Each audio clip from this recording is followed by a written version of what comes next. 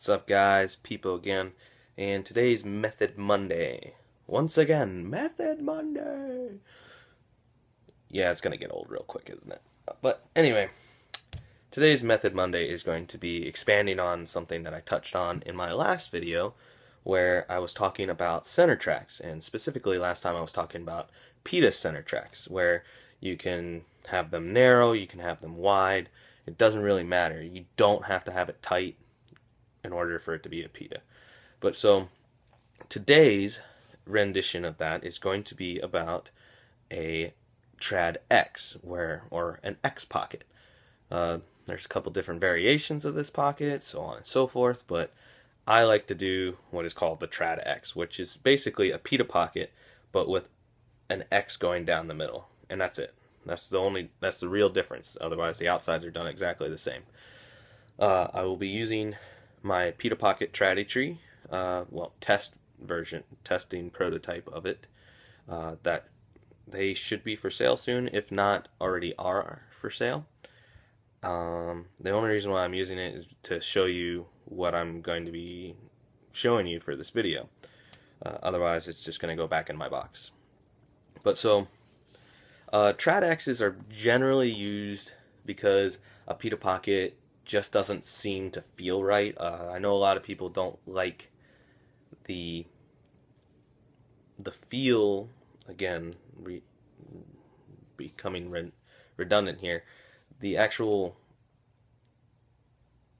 feel of the center is not quite up to par.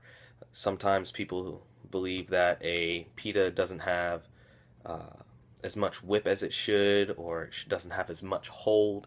It has an interesting release, or it doesn't come off of that center track the way that they would normally want it, or just doesn't seem quite how they would want it. And the TradX is a variation that kind of goes a little bit beyond what a pita can do as far as hold. Now, the thing with a TradX is it is actually just an X. You go from one side of the leather to the next leather to the next to the next. You just crisscross. There's no twists, nothing like that. It's just an X, which is where it gets its name. And the thing about TradXs is that they like to expand, or the centerpiece actually likes to expand. Pitas, they like to stay nice and tight most of the time. If you see a lot of people doing them, or stay wide, they like to stay that certain thing no matter what you do. Even if you try breaking it in, it doesn't necessarily stretch outward. Now with a TradX, pretty much whatever you set your leathers at, the leathers are going to stay the same. And of course they're going to break in, but the distances and whatnot, the center is going to change. It's going to get wider. The X's are going to expand. That center track is actually going to get about as wide as, say, a classic traditionals. If you see a lot of my classic traditionals, the center track is actually pretty wide. There's about an inch and a half in between the leathers. And with a TradX, if you do it correctly, you can have the same effect, hold and release wise, but have it be symmetrical. It is a symmetrical pocket, which is believed to have a little bit more consistency than a asymmetrical pocket like a classic or a rocket pocket, but I beg to differ, but that's people's theories on it. So today we're going to be going into this. I'm just going to kind of give you a little bit of a basic tutorial on how to do it. It's very simple, very easy. You do however you're going to feed the strings into your center track area. It's actually very simple. Whether you make it tight or not is up to you, but I usually try to make them a little bit like a pita center tightness, so it's going to be like super close. I try to have them be like that. And I usually do one side to find my tension, so there's where I want both sides to end up at, and then go over and under, and then I come back up. I get the tension from the rest of the knot. From this knot is locked. I don't really let go of it. And then I find the tension from the other side so that it becomes symmetrical, and then I lock it in. I might loosen the other side a little bit or whatever, but then I leave it alone, and then I go right into the next one, hold the X so none of the previous knots shift. And you can do your double overhands at your interlocks if you want. I usually don't do it for TradX's just because I'm usually pretty consistent about locking it in. But so you hold the X, don't let it shift, get one side before the other, take your time, and make sure they are symmetrical in tension and everything, and then you start to see what I mean. They start to get a little bit closer together, and then you keep going down, continue to keep the tension in the previous sections. Make sure you get your spacing between your interlocks. Just take your time. It's not super hard. I am always going to say it. It's a matter of patience and repetition.